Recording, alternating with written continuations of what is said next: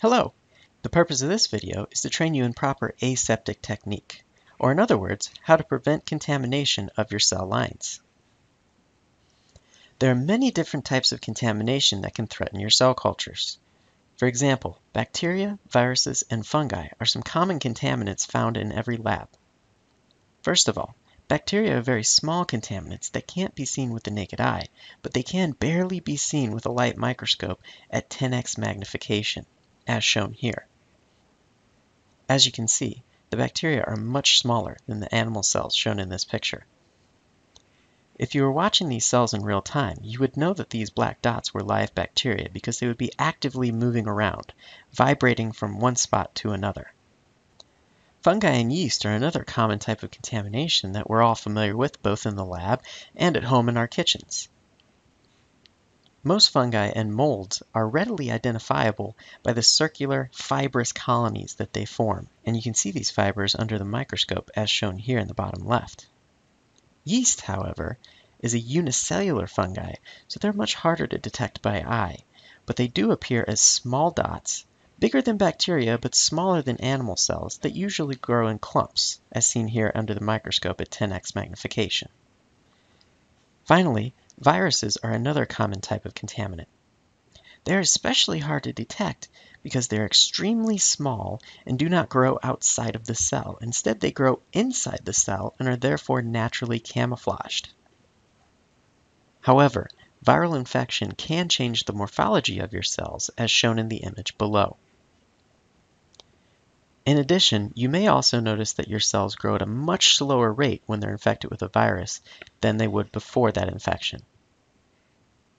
Last but definitely not least, the most dangerous type of contamination is cross-contamination of other similar cell lines. For example, in this image here, we have HeLa and NIH3T3 cell lines, which are completely different cells from completely different species. They look largely similar. Therefore, cross-contamination of cell lines can go unnoticed for a very long time. While cross-contamination may or may not affect the way your cells grow, they will affect your experimental data, and it is absolutely essential that anytime you perform an experiment on a specific cell line, it is the cell line that you think you're working with. This has become a huge problem in academia because it is very important in all of our experiments that we know exactly what type of cell line we are testing our drugs and other methods with. Most scientific journals nowadays require genetic testing of the cell lines used in your research to confirm that you are actually working with the cell line that you think you are. If those results come back and show cross-contamination, your results will not be published. So please be extra cautious and take all the necessary steps to ensure that you do not cross-contaminate your cell lines and lose valuable time and data. The best way to prevent contamination is to remove any contaminants from the lab as quickly as possible. To do so, you'll need to learn how to identify contaminated media and other solutions. For example, when media gets contaminated by bacteria or fungi, it becomes very turbid or cloudy, as you can see here, where the tube on the right has bacteria in it, but the tube on the left does not. You should dispose of the contaminated media as soon as possible. Likewise, animal cell culture media will also become cloudy when it is contaminated with bacteria. In addition, these media normally contain a pH indicator, such as phenol red, that changes color from red to yellow as the bacteria decrease the pH of the solution. Therefore, if you ever see any animal cell culture flasks that are yellow and cloudy, you should dispose of them immediately. So, while bacterial and fungal contamination are relatively easy to identify by eye, remember that viruses and cross-contaminated cell lines are invisible to the naked eye. In most cases, these contaminants can only be detected with genetic testing. In addition to identifying and eliminating any existing contaminants, you can also prevent future contamination by wearing the proper PPE. For example, gloves should be worn at all times in the lab. This is not only to protect you from any harmful substances you might be touching, but also to protect your samples from the bacteria and other fungi on your hands. Once you have your gloves on, spray them with 75% ethanol to sterilize them. Thoroughly rub the ethanol into all the spaces on the gloves, including the spaces between the fingers, the backs of the hands, and your palms. A good practice is to continue rubbing until the ethanol dries completely. Remember, in addition to gloves, safety glasses are also required at all times in the lab. Safety glasses are especially important in biological labs since they will prevent any contaminants or pathogens from getting into your eyes. Finally, while lab coats aren't officially required, they are highly recommended in biological labs to prevent any bacteria or fungal spores from falling off your skin or sleeves into your sample. Once you've sterilized your gloves, you'll also need to sterilize all the liquid and solid materials that you'll be working with in your experiments. The most common way to sterilize both liquids and solids is to autoclave them at 121 degrees C for 30 minutes. However, you should never put anything in the autoclave that cannot survive these high temperatures. For example, DNA, protein solutions, and some plastics will melt at those high temperatures and should not be sterilized with the autoclave. And remember, you should never autoclave anything containing bleach since it will release toxic vapors, and you should always let the autoclave cycle fully complete before opening the door to avoid exposure to steam. If you need to sterilize a solution that's not thermally stable and cannot be autoclaved, an alternative way to sterilize it is by using a 0.2 micron filter like the one shown here. Most bacteria and other pathogens are larger than 0.2 microns and therefore will be retained by the filter. However, it is important to mention that most viruses are smaller than 0.2 microns, so they will not be removed by this method. To use the 0.2 micron filter, remove the plunger and attach it to the filter. Next, pour your liquid solution directly into the syringe and put the plunger back into it. The liquid may then be sterilized by forcing it through the filter. If at any point you notice a large amount of back pressure in the filter, do not continue to press harder. If you continue to apply greater amounts of pressure, the syringe filter will fail and it will spray its contents out everywhere. Instead, remove the current filter and replace it with a new one. Another way to sterilize solids is to spray their surfaces with ethanol. This is a pretty effective technique for pipette tip boxes and pipettes, but you should always remember that ethanol only sterilizes the surface of materials. It does not sterilize their insides. An alternative way to sterilize surfaces is to bathe them in ultraviolet light, such as the one found in the biological safety cabinet. UV light decontaminates surfaces by damaging any DNA that it comes into contact with. However, this process is only partially effective and only works when the surface has a direct line of sight to the UV source. Therefore, if you must sterilize something with only UV light, it is recommended that you do so for at least 30 minutes to ensure that the surface is mostly sterile, but you'll never be sure that the surface is absolutely sterile. Once you've sterilized your gloves and all of your different materials, it's time to start working with your cells. Bacterial work occurs mostly on the bench instead of the biological safety cabinet. To prepare the bench for bacterial work, start by removing as many of the materials from your workspace as possible. Next, thoroughly spray down the area with 75% ethanol and wipe it down with a paper towel. This will completely sterilize the bench surface. After the bench has been sterilized, sterilize all of your solids, including pipette tips and your gloves. Remember to thoroughly dry the ethanol off of your gloves before lighting any Bunsen burners, since the ethanol is highly flammable. Once the Bunsen burner is lit, you may bring all the rest of your materials onto the bench and keep them as close to the flame as possible, since the flame actively sterilizes the air around it, but it only works for a short radius.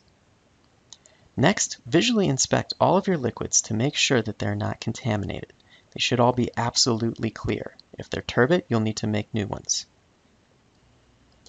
When using a pipette on the bench, try to keep the tip as close to the flame as possible without heating it up.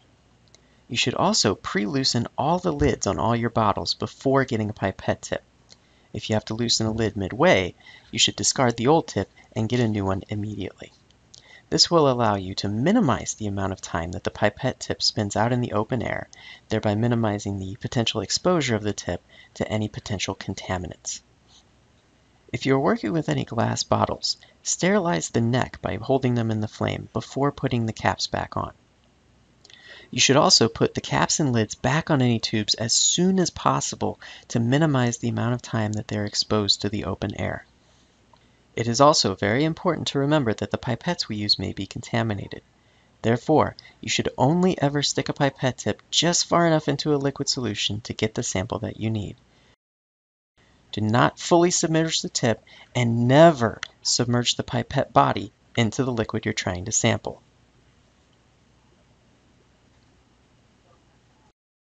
If you do accidentally submerge a pipette though, immediately wipe it off with a chem wipe to prevent any chemicals from accumulating on it.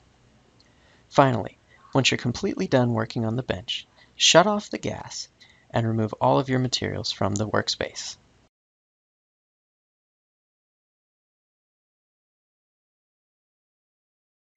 Next, completely spray down the bench with 75% ethanol to sterilize it and dry it off with a paper towel. By sterilizing the bench after you've used it, you can greatly reduce the chances of any cross-contamination between this experiment and the next experiment that happens on the bench. If you ever need to use animal cells for your experiments, you have to work with those in the Biological Safety Cabinet, or BSC, instead of the bench. This is because animal cell cultures are highly prone to contamination and therefore must be worked with in a very sterile environment. We keep the BSC sterile by never working with bacteria inside of it. This includes any agar plates or liquid medias that you might have. Never, ever bring any types of bacteria into the BSC. In addition, any materials you plan on using in the BSC must be thoroughly sprayed down with ethanol before putting them inside. And as always, you should spray your gloves with 75% ethanol and thoroughly rub them until dry before beginning work inside the BSC. Remember that lab coats, because they have sleeves, are also highly recommended to prevent contamination. Once you start working in the BSC, you'll occasionally have to leave it to retrieve samples and do other tasks. If this ever happens, you must respray your hands with ethanol before re-entering the BSC, since your gloves may have become contaminated while you were out. It is also essential to keep the BSC as free of clutter as possible while you're working inside of it. This is because excess materials can provide hiding places for contaminants that protect them from exposure to 70% ethanol or ultraviolet light. Most importantly, excess clutter can also block the vents and keep the BSC from working properly. If the vents are blocked by supplies, then the air won't be filtered and contaminants could potentially accumulate in these spaces. You should also work at least 4 inches away from the front vent to protect your sample from any airflow exposure that may occur. In most BSCs, you'll find a beaker that is used to collect used pipette tips. This beaker should be emptied out at the end of every experiment to prevent the accumulation of any contaminants. You should also keep a close eye on the aspirator tank and empty it out whenever it's 50 to 75% full. It is very important that you not let it overflow, since overflow could damage the aspirator pump. Begin by loosening the lid on the aspirator tank and placing it outside of the BSC, since it is probably contaminated. Next, remove the tank from the BSC and pour it down the drain. We can do this because the aspirator tank is kept sterile with bleach. Therefore, its contents should be completely sterile and can be poured down the drain. Next, put the aspirator tank back into the BSC and replace the cap. Try to screw the cap on as tightly as possible, since it will need to maintain a vacuum. Once the cap is on, slide the pump back into its place. As I mentioned earlier, the aspirator tank is kept sterile with bleach. Therefore, each time you empty it out and put it back into the BSC, you'll need to fill it up with at least 100 ml of bleach. You can do this by inserting the aspirator tube into a bottle of bleach and turning on the aspirator pump. By doing it this way, you'll sterilize both the aspirator tube and the tank in one foul swoop. Once you've added 100 ml of bleach to the tank, turn off the pump and tightly screw the lid back onto the bleach. When you're done working in the BSC, thoroughly spray down all surfaces with 75% ethanol. Next, close the sash and turn on the UV light for at least 30 minutes. This combination of ethanol and UV light should keep the BSE completely sterile as long as it is also clutter-free. Finally, remember it is very important to immediately dispose of any used cell cultures as soon as you're done with them, since used cell culture media can provide breeding grounds for potential contaminants. You can refer to the waste disposal video for more information on how to get rid of old cell cultures, but overall, remember that large liquid cultures can be autoclaved and poured down the drain. Small bacterial and animal cell cultures can also be autoclaved, but it's usually much easier just to sterilize them with 10% bleach. This can be done in the BSC with animal cell cultures, or you can simply mix bacterial cell cultures on the bench with 10% bleach. So in review, if you follow these 8 basic tips, you can prevent contamination of your cell cultures and save yourself a lot of time and wasted effort. First of all, always use sterile liquids and supplies when working with cells. Secondly, keep materials sterile by working near a Bunsen burner or in a biological safety cabinet. Another way to maintain sterility is to keep lids on liquid cells and supplies whenever possible. Always try to minimize the amount of time these materials are exposed to the open air.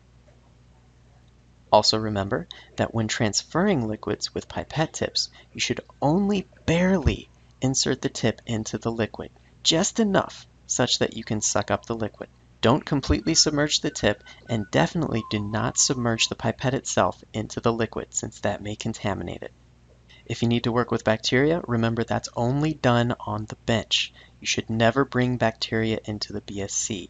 We only culture animal cells inside the BSC. In either case, you should always check medias and buffers for contamination before you mix them with cells.